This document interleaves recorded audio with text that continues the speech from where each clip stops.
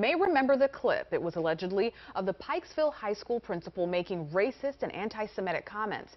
After a months-long investigation, police have arrested the school's athletic director for allegedly fabricating the audio clip using artificial intelligence. It's the story everyone is talking about today, as Jessica Albert has been on it from the very beginning and joins us now live on your corner in Towson with these new details tonight.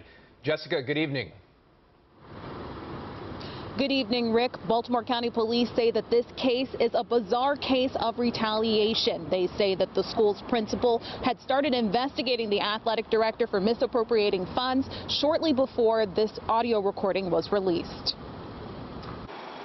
An audio recording containing racist and anti-Semitic comments allegedly made by Pikesville High School principal Eric Eiswert has been proven to be fake, Baltimore County Police say. Police have now charged the school's athletic director, 31-year-old Dazon Darian, for allegedly making the recording using AI. We are grateful that we can bring some sense of closure to the community and that we can now shift our focus to moving forward and providing all parties with a fresh start.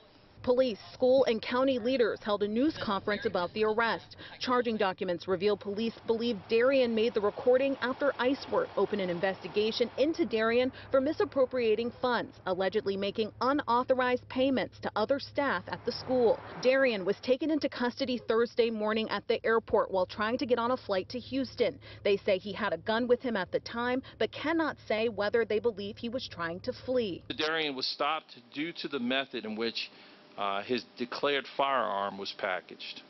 When officers looked into his background, they learned he had an open arrest warrant. The recording first popped up on social media on January 17th. Eiswert was removed from the school pending the investigation. According to charging documents, detectives traced the recording back to Darian through the email it was sent from, and that Darian allegedly searched OpenAI tools on a school computer.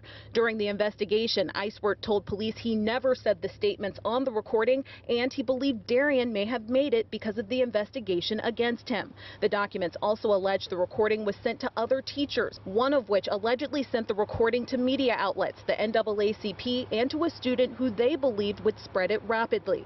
Police are investigating whether those teachers will face charges. And Darian is facing charges tonight for stalking, retaliation, theft, and for disturbing the operations of a school. Administrators were brought in to run the school while the investigation was going on. Now that it's over, the school district tells us that those administrators will remain in the school and that school leaders will be having a conversation with Principal Eiswert to see if he will return next year. Reporting live tonight in Towson, Jessica Albert for WJZ. Jessica, thank you. And